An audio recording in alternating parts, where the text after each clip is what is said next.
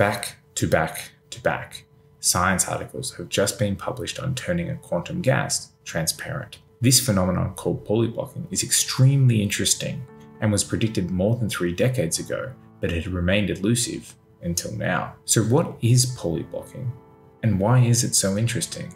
Let's discuss it. Pauli blocking is essentially an application of the Pauli exclusion principle, which states that 2 identical fermions cannot be in the same quantum state in the same quantum system at the same time.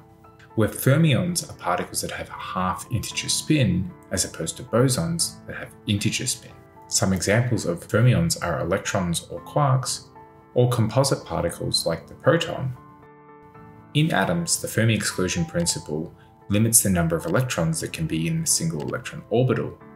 This is why it's often limited to 2, such that they can only have a spin up or a spin down electron in that orbital. An extension of the Pauli exclusion principle is that fermions cannot be in the same place and have the same momentum at the same time. If they did this, then they would have the same quantum state in the same quantum system, and this is not allowed. So what would happen if we took a whole lot of fermions and we packed them so densely that they couldn't move anymore and that there was no available states? Would this collective state have an interesting property? Well, this is exactly what these researchers just looked at. In gases, the Pauli exclusion principle normally doesn't come into effect. The particles are so far separated that they can be in the same state because they're not really in the same quantum system. But if we take a gas and we compress it, then all of a sudden these particles that were far apart are so close that they can start to interfere with each other.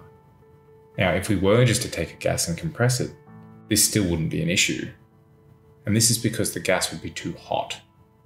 And when the gas is hot, there's a lot of possible states at higher energies for the gas molecules and atoms to sit in.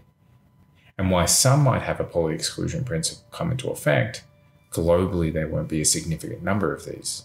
What's interesting, if we take one of these compressed gases and then we cool it down so that it's ultra cold, that is near 0 Kelvin, suddenly all of these particles fall down into the lowest energy states available and they start to fill up, eventually to the point where there's no states to move to unless if there's a serious amount of energy applied to a single particle. As a consequence, you can no longer interact with the particles unless if you give them enough energy to escape all of the other atoms. In this state, the ultra-cold gas now prohibits the atoms from moving around for small energy changes, and therefore only significant changes matter.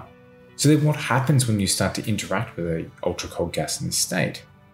Well, normally light enters the gas and it bounces around. It's potentially absorbed, it's reflected, and maybe it gets all the way through some complex trajectory. But this is only if the light actually interacts with the particles. I mean, you can think of a foggy day. When you shine a light into a fog, the light interacts with all the particles in the fog, all the water molecules. And instead of illuminating out fast where you are, you illuminate the air itself. Well, in an ultra-cold gas, this doesn't happen. The light shines straight through. It doesn't interact with any of the atoms. Well, at least in principle. When an atom interacts with light, it takes some energy from that light, at least temporarily. And this requires it to go into a different energy state. But if there's no state available, if it's forbidden to make this transition, then it can't absorb the light to begin with, and the light just goes straight through. Thus, when cooling down one of these condensed gases, all of a sudden at some transition, the light will start to pass through and the gas will become transparent. To observe this effect, 3 groups of scientists looked at 3 different ultra-cold gases, one made from lithium atoms, one made from strontium atoms, and another made from potassium atoms. They were able to show that they could reduce the scattering by 37%, indicating that some of these atoms were no longer interacting with the light. Now, this makes some sense that it's not 100% because there's a spectrum of energy states within the gas. And while the lower energy states have now got a lot of forbidden transitions, still the higher energy atoms can transition to higher again because they are not forbidden anymore. So you never expect in a gas like this that you would have 100% of the atoms no longer interacting. While this is an initial demonstration, there's some very interesting applications of a gas like this. One example given by a lead researcher on one of these projects is, imagine I take an excited atom from somewhere else and I place it into a Fermi sea of atoms. When it tries to come back down from an excited state, there's nowhere for it to go, so the lifetime of that state is artificially enhanced.